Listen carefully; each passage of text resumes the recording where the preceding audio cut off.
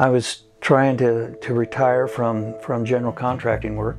We wanted something that we could take to the sites that we like to camp, and where we like to camp, Class C's can't go. Class A's can't go. And I wanted something that I didn't go crazy with just sitting around the house, so this fit the bill very nicely. My name is Bob, and I'd like to show you a passion I've had over the last 2.5 years of converting a military truck into a camper. For probably the last 10 years, I've been camping out of a pop-up tent trailer. Got a little bit crowded and not as much privacy, of course, but we enjoyed it, my wife and I and our children. I found this 6x6 in Ramona, California from an individual who had bought it from the Utah Guard. And it's classified, the Army classified it as a BMY 923A2. Now, what that is, there's a lot of different classifications in there, but the 923 signifies that it was a troop carrier. I bought my doors and my windows from Lippert Industries. Great company, easy to work with, and they also supplied me with my fold-down stairs. It's one of the reasons why I wanted to have this at a lower height than 5 foot. I wanted to bring it down so it was manageable.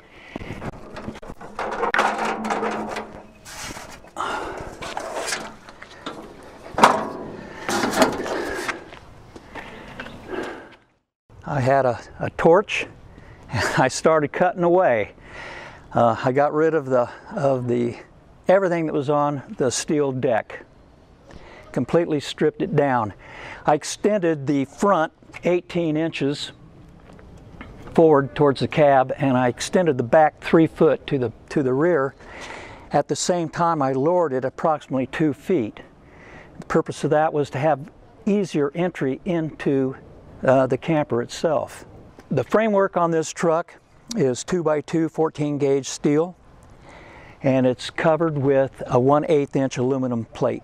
Not bulletproof. It is strong and sturdy. I've got 2 inches of rigid foam insulation inside, and then it's all covered in the inside with marine plywood, and then a covering on top of that.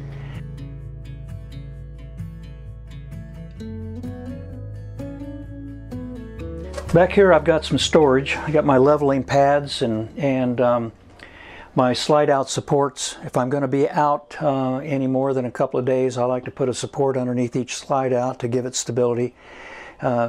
Not so hard on the slide out mechanism itself. So I've got some storage here for pillows, blankets, and this dinette here converts to a single bed. Actually, it's great for a couple of small kids. It just folds down, rests on the spot, and then you put these pads down, and you got a bed. Over here, this took some thought. Down below, I have my electrical AC, as well as my 12-volt system. All the circuit breakers are down there, and the solar runs everything in here: TV, the refrigerator, the microwave, everything with the exception of the AC unit. So, and this is my thermostat that controls it, so I can either turn the heat on or the AC if I'm plugged into my generators or shore. I neglected to tell you I have a switch that goes from house to shore. So I can plug into an outlet. If I pull into an RV spot, I can run my extension cord over and plug in, and I'm set to go. All my lighting is individual. That one down here, I'll show you later. But yeah, everything is running off of the batteries right now. I tried to get as much storage as I possibly could. Everything that you see in here I hand built. All the cabinets, everything. So I've got lighting under here that's can be controlled. They're all individual because I figured, hey, sometimes, you know, maybe you won't want all your lighting on. So I've got lots of lighting at night. This lights up very, very well. I've got these here. One of these is for shore, AC, and the other one's off the converter. So they all run 110, but one of them's for the 3500 watt inverter, and the other one is shore. So I made these up because my wife wanted more kitchen counter space. So this kind of serves as a whole area for serving or whatever. I have a Suburban oven cooktop. Seems to work real well. And then for my heater down below, it's 43,000 BTU Suburban heater. And this is more spices or canned goods. You can hear my refrigerator running right now, and it's already getting cold in there, and I just turned it on. But that's operated by this switch right here. This turns my inverter on and off, and it's off now. This size refrigerator, it's about a 14 cubic foot, and it's about the biggest refrigerator I could possibly get in here and still do everything. Behind the TV up against the wall is my inverter, and I needed some airspace that will let enough air in there to keep that inverter cool. So and then I've got a queen bed here, and it's a full-size queen. Actually, I got a friend of mine that's 6'10", and he can fit in there real well. I mean, this here's good, and this is something my grandkids love, though. And then something I came up with that I'm quite proud of, and it didn't hit me until actually I was a little bit underway in construction, is this.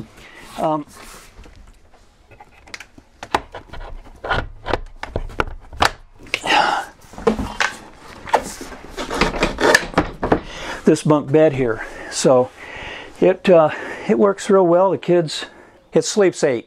What can I say? If you've got a couple of kids, if not 7 adults. This is still a work under project. I feel like I haven't spent as much time as what I need to. 2.5 years is not enough. Eventually I want to have a bench seat in here that folds down so you can have more seating area, you know, if you're camping. But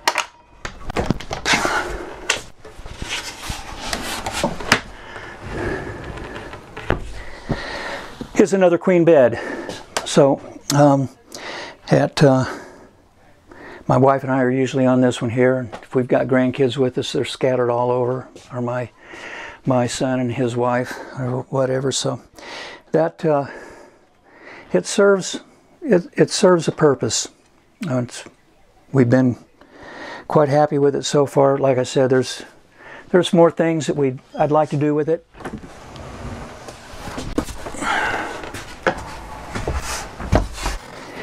I have talked with a couple of friends of mine that had a separate toilet and shower, and I didn't feel like that was necessary. You're only in there for 2 or 3 minutes, so I made a combo where I've got a shower and toilet combination. So works great. Happy with it. Got a fan in there that during the day, if it gets a little bit warm in here, we just turn the fan on, open up a couple of windows, and it draws the air through. So a lot of things, just, you know, what a Class C motorhome will have, or a Class A.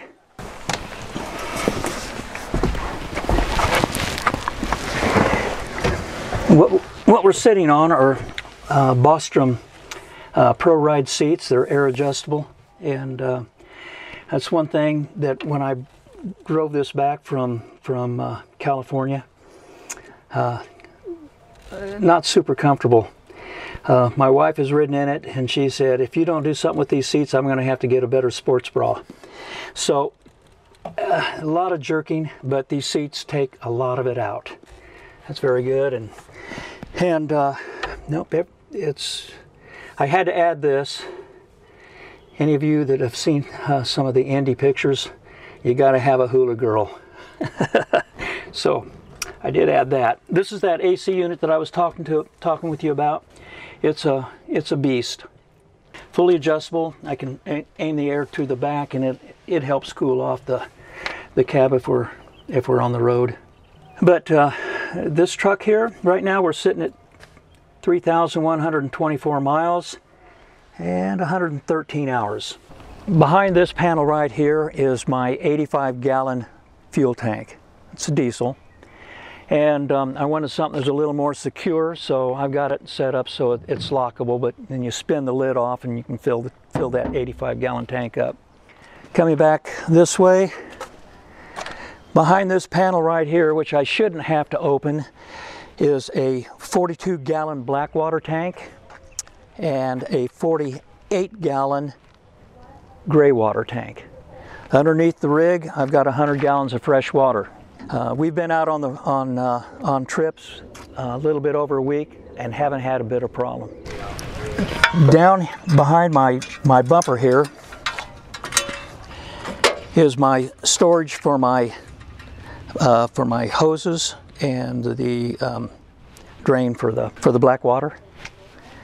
And so my intention is to use every bit of space I possibly could. So I will tell you, I had this truck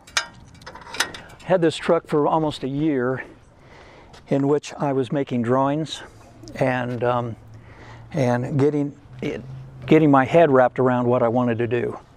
On this side here, I have a Weber grill. That's my outside cooking, and it's hooked to natural gas. I have two 30-pound, this is all storage area up in here for my air hoses, air gun if I should have a flat.